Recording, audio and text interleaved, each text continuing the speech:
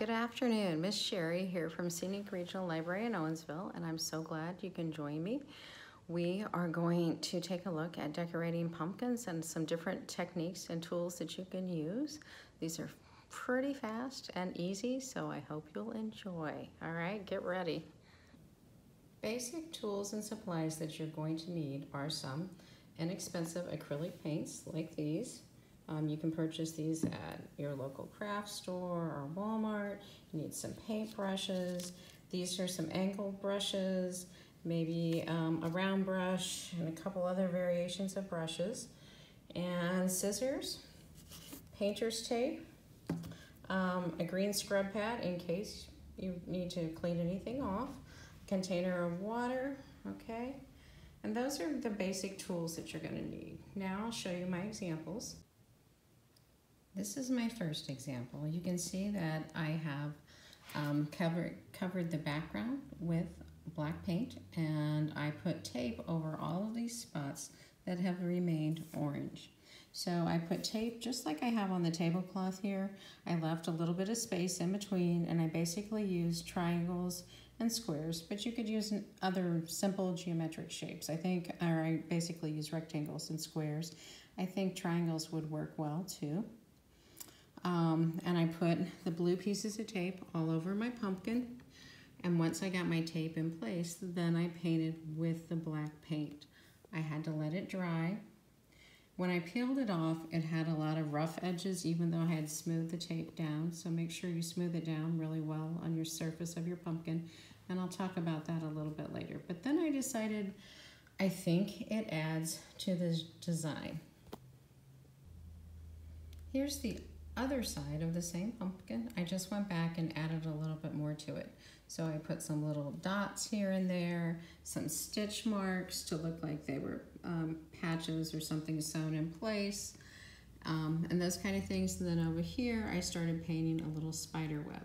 So you could add those kind of things if you wanted, or if you're happy with this look, you can leave it as it is. You need to let the paint dry thoroughly before you start to peel any of the tape off. And be careful when you take the tape off. Again, you can use the blue painter's tape. I'll just put him on top of the pumpkin right there. I think masking tape would work well too.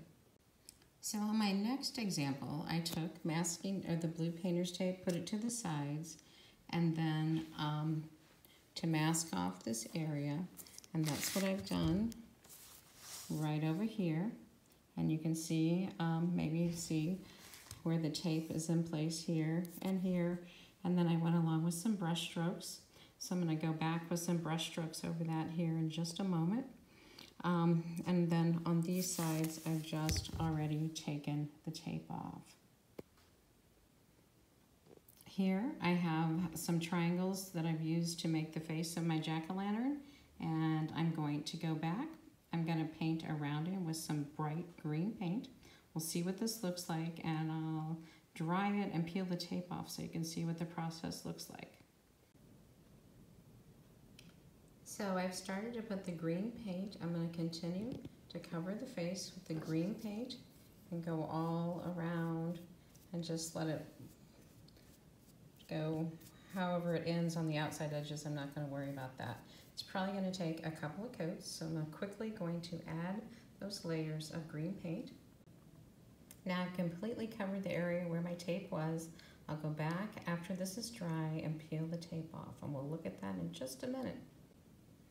This is the back side of the pumpkin that's going to have the green face on it. So I have one more area where I mask off and I put some pieces of tape on, and I'm going to go back and I'm going to put some green paint on here too. We'll let this dry and we'll see what it looks like once the piece is finished. And I'll show you how to peel the tape off here in just a few minutes. While we're waiting for the green pumpkin to dry a little bit, this is another one that I took some pieces of tape, and you can see where I masked them out. Then I went back and added some little swirlies, some little designs here and there. So things that you can do. Let's try some gold paint on here and see. And I had lots of mistakes on mine, so that's one of the things I wanted to talk to you about too. And if I made a mistake, that's what that green pad is for. I just carefully took it to the sink, took a little bit of water, but just a little bit, and scrubbed it off and started all over again. When you're finished, you may want to go back and spray your pumpkins with some kind of fixative.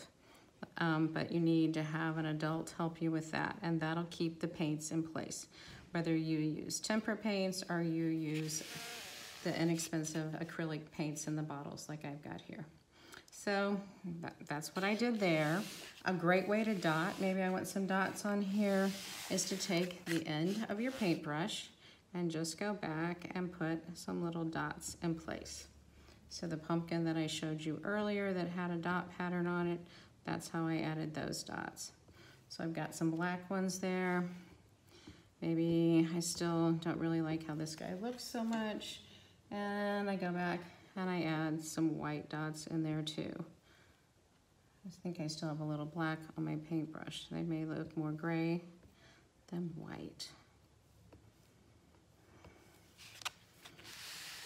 So some more things that you can do to decorate your pumpkin. All right, let's see if that green pumpkin is just about dry. All right, next up, we're gonna take the tape off. This is kind of the exciting part. So when you take the tape off, if it's a long piece especially, peel it almost flat. So see how I'm just holding it down rather than ripping it right off. Now I had layers of color here. So some of the colors are just gonna come off with the tape. I think it's unavoidable. If you take the tape and you run it over your clothes before you put it onto your pumpkin, it won't be quite as sticky and it won't lift as many of those colors. But the last color I put on was green. And then you can see some of the blues and the whites that were on the layers underneath the green paint. Here goes another one. It's also kind of hard to peel it off without getting a little bit of a chip from your fingernails. Now we're gonna pull off one of these long side strips and we'll see what happens here. And again, I'm gonna pull it flat, almost down straight, something like there. And you can start to see my line right here that separates. I've got orange, then I've got colors, just random colors crisscrossing. I keep pulling it almost flat because if I pick it up, then it tends to get fuzzier edges. And there's another piece of tape on there that I'm gonna go back and take off first. So I peel that off, lifting a little more blue paint than I wanted. But again, it's just an experiment and a practice, and if you don't like it, you know how you can take it back off of there, just with that green pad. The paints will come off pretty easily. All right, there I've got one nice clean edge there. I'll flip it around. We'll do the same thing over here. Hopefully you can see what's going on. I'll turn it around and set it back up. Now you can see I have my 3 bands of color, and I can wipe that green paint off right there. I've got a band of color, some orange, another band of color, some orange, and another band of color. Ta-da! And this side, what is going on here? Let's take a look. On this side, we have the face of the pumpkin that I masked out earlier using those triangles. So hopefully, I forgot I had 2 layers.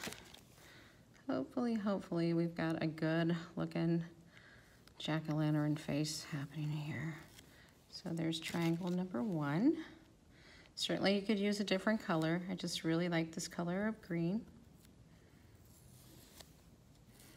I can leave the fuzzy edges along the eyes, or I could go back and I could clean those up by scraping a little bit off with a plastic utensil. So there's the eyes. Now to reveal the teeth. And I would just keep going and taking my pieces of tape off.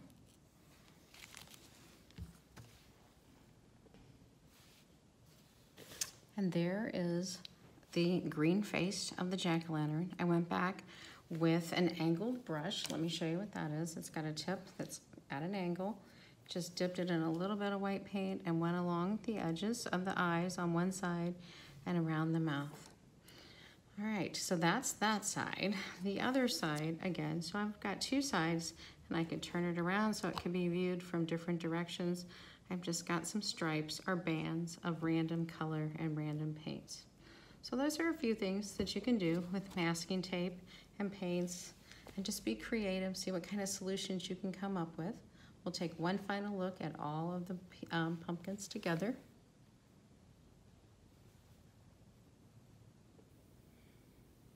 Here again are my finished products and the tools and supplies that you might want to make sure that you have. So some painter's tape or some masking tape, scissors, a few different colors of paint. They can be Halloween colors, they can be pastels, whatever you like. A green pad just in case you need it. And your imagination. Have fun. Thank you.